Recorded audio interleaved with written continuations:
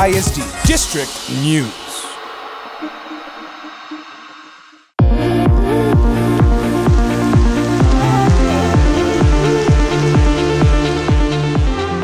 Today, La Joya ISD is sponsoring our Educational Opportunities Expo.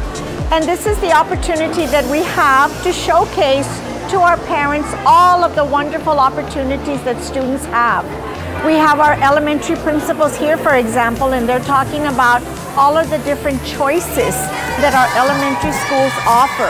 It's important to know that here at La Joya ISD, sometimes we just don't know what's happening, and so it's really good that we expose what's happening. Not only do we have the traditional, but we also have those choices that are very readily available to everyone.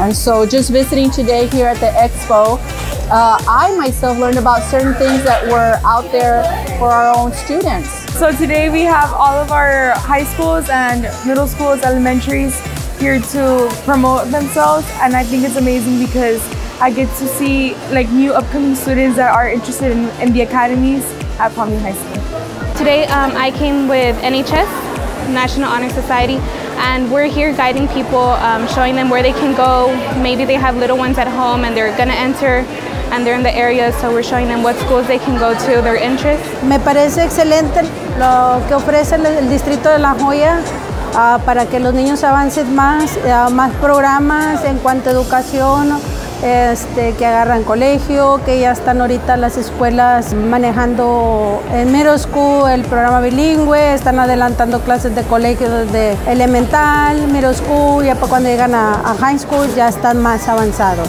We would like to thank all of the parents that have already visited. Thank you for coming to join us. Thank you for coming to find out all of the programs that exist at La Joya ISD. And thank you for supporting those parents that already send their kids here. Thank you so much for coming and supporting us. Thank you, La Joya ISD, for everything you do for the students.